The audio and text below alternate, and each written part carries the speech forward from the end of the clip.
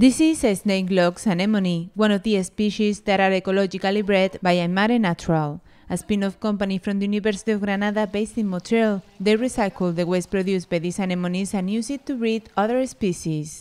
La diversificación de los cultivos marinos. Nosotros hemos cogido varias especies clave para poderlas cultivar mediante una tecnología limpia y responsable con el medio ambiente. La ortiguilla de mar, tenemos otras dos especies, la orturia y el pepino de mar, y el tercer producto es una planta que es el espárrago de mar. The waste produced by Snakelocks anemone nourish sea cucumbers, and the water in which the sea cucumber is bred can be used as substrate for the asparagus. These are endangered species. Son especies también muy sensibles porque están sobreexplotadas, son fácilmente asequibles para el furtivismo. De momento a nivel nacional no hay ninguna empresa que consiga cultivarlo en cautividad. One of the goals of this sustainable initiative is selling these products to restaurants.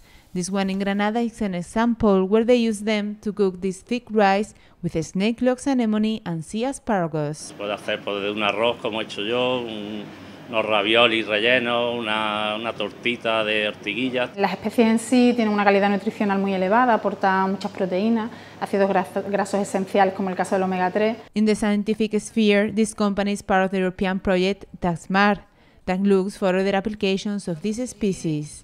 Son especies que se cree que pueden tener aplicaciones importantes en el campo de la medicina y de la cosmética. iMare Natural is one of the 13 partners from 8 different countries that compose this project, with an allocation of €6.7 million.